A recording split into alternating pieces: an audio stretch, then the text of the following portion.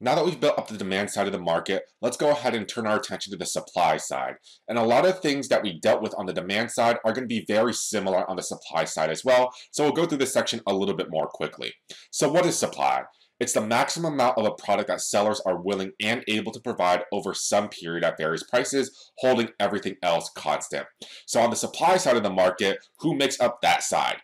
It's going to be all the firms, producers, or sellers of a particular good or service. So once again, the easiest way to differentiate demand and supply is to ask yourself who's doing the buying and who's doing the selling in terms of the particular market. And in the vast majority of cases that we take a look at in this semester, it's going to be the firms and producers on the supply side of the market. And in terms of us deriving the supply side in terms of deriving the supply curve, it's going to be a little bit easier compared to the demand side. So remember, in terms of the demand side, in order to derive the demand curve, we had to order willingness to pay from highest to lowest. On the supply side, firms, corporations, they have their own minimum willingness to sell for a particular good or service, but we can use a little bit more intuition to build up the supply curve. So in terms of the supply curve, we notice that as firms want to produce or bring out more goods into the marketplace, they typically are going to have higher costs. And if they have higher costs, how are they going to counterbalance that out?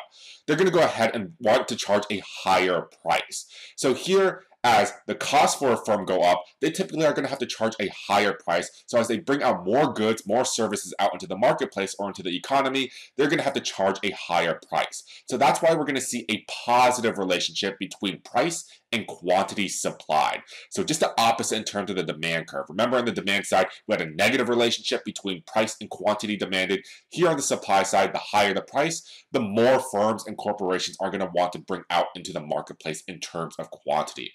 So when we build up or derive the supply curve, we have a very similar approach that we took on the demand side. We have a price and quantity combination, and for every price and quantity combination, we can go ahead and plot this on our Cartesian plane. We still have price on the vertical axis, and we still have quantity on the horizontal axis. At a price of $20, firms and corporations are willing to supply 10 units of this good. So you go ahead, plot that point down. At a price of $40, firms and corporations, they're going to go ahead and sell more. They're going to want to supply 20 of these units. And then so on down the line. 60 is 30, 80 is 40, and 100 is 50. Plot those points down, and once you plot everything down, final step, connect the dots, and this upward sloping line that we see right here is denoted as our supply curve. So with this, just like we saw on the demand side, every price and quantity combination can be read off of the supply curve.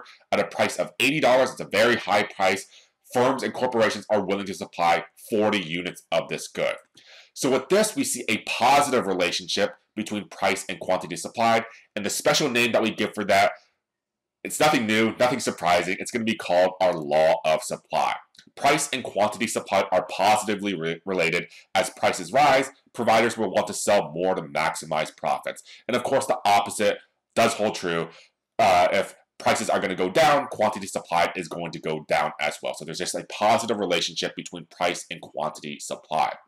And of course, if we want to go ahead and build up the entire market supply curve, remember, maybe this is just for one particular supplier, one particular producer. What do we have to do in order to build up the entire market for a particular good or service?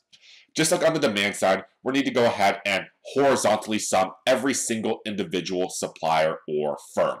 So here, remember that every single individual supplier, every individual firm has their own individual supply curve. So in order to build up the entire market supply curve, just go ahead and use horizontal summation.